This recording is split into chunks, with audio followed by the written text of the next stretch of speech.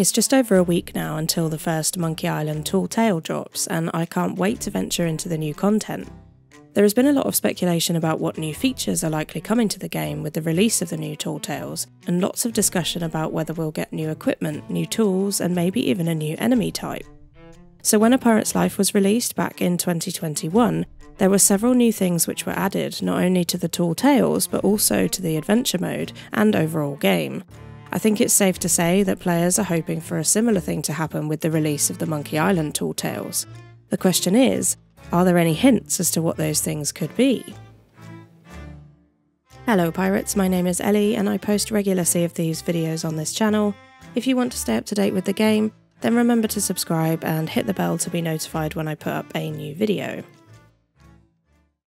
So the biggest thing that seems to have come from the trailer and the tweet that Sea of Thieves dropped on announcing the Monkey Island update is the introduction of ziplines. Not only are they seen in the trailer quite prominently, but they also list them specifically as a new feature when announcing the update on their Twitter account. Now, don't get me wrong, if any of you have played the Monkey Island games, you'll know that one of the most memorable puzzles involved a rubber chicken and a pulley in order to use a zipline to traverse an area in the game.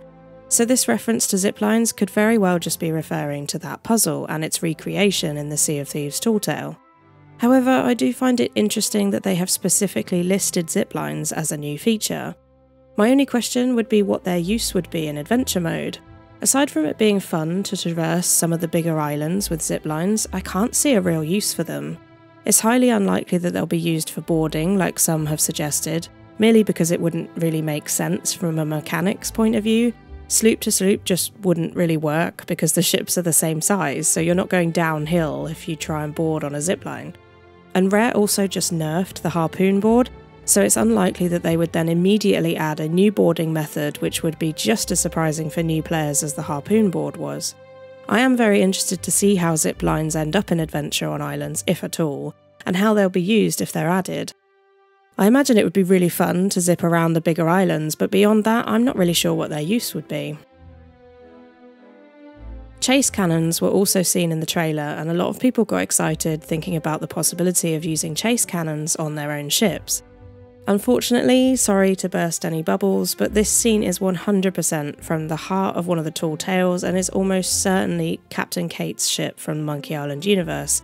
And just in the same way that the Flying Dutchman wasn't added as a playable ship, the Headless Monkey is also unlikely to be something we can use in adventure mode.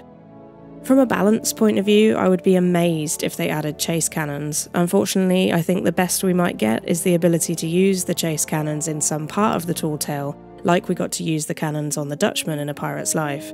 And even that might be a stretch given what's happening in the scene where the cannons are shown off.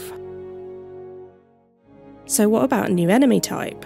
One thing that hasn't been talked about much, although I did see Falcor mention it in his video, is that in the trailer, LeChuck, the main villain from the Monkey Island stories, arrives by exploding into existence, and on his hat the same symbol as the Mega Keg can be seen.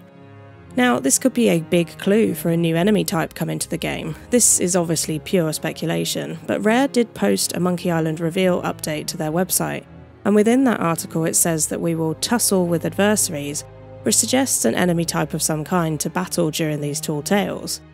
Nothing else has been revealed about enemy types we will be fighting, and I do wonder if perhaps a new enemy type that explodes into existence could be something interesting. In A Pirate's Life we fought phantoms, and they have a similar suddenly there spawn, and so it is possible that a new type of surprise enemy type could be coming with this update. I do like the idea of it, but obviously this is just speculation at this point, and until the Tall Tale releases, we won't know if we're getting a new enemy type or not. Another thing to consider is the exploration for this update. With A Pirate's Life, the new areas were large and fun to explore, and there were journals to find.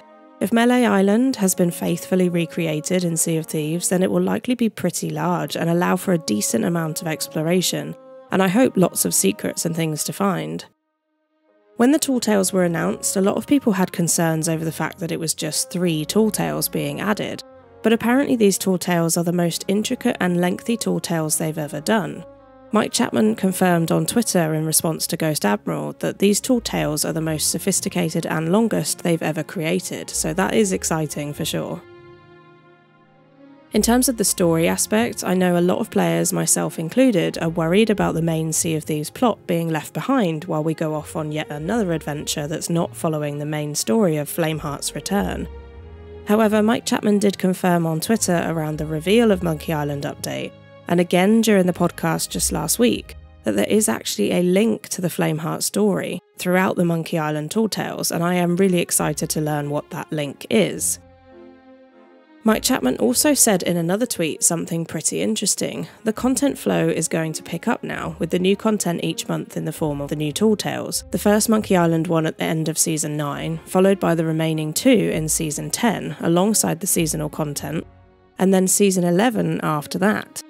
I can't help but feel that given the way he worded his tweet, it sounds like Season 11 could be something pretty big, and so that has me excited for the future of Sea of Thieves again. I do wish it wasn't quite so far away though. I will say that the latest adventure was a little tease into the style of play for the Monkey Island update. For anyone who has played the games, they would likely know what I'm talking about. Apparently I wasn't the only one who felt that way, because Behaving Beardly at Sotfest had this to say during his panel when he was asked about the upcoming Monkey Island update. And then with Dark Deception, the kind of new little mechanics they added in, which I think is just kind of a way to tease us into Monkey Island, like, because this is how Monkey Island works. Like, you want to get something from someone, and they're like, no, I'm not going to give you it, but I would like a cookie right now. Then you got to go find someone and find a cookie, then you get the cookie and you give it to that person, and they give you what you want. And I think it kind of introduced that kind of style of playing that's cool. to prepare us for Monkey Island. That's what I think, anyway. Rare do seem to be keeping a lot of the details close to their chest for this update, which I think is great. We've not really seen any information beyond the trailer, and the blog post on their website essentially says that they want us to discover all the new things for ourselves, and I think that is a great way to go about this. Are you excited for the update next week? Do you think there are going to be some surprises this time round? Let me know down in the comments. I did want to just say a massive thank you for the support on my latest video. I really do appreciate all the comments, and it's nice to know that I'm not the only one who's been feeling that way about the game at the moment. However, it's also nice to be talking about something more positive now, and so hopefully with new content just a week away, we should be focusing on much more exciting things from now on. If you liked the video, then please do leave a like and subscribe for more Sea of Thieves content. Thanks again for watching, and I'll see you on the seas.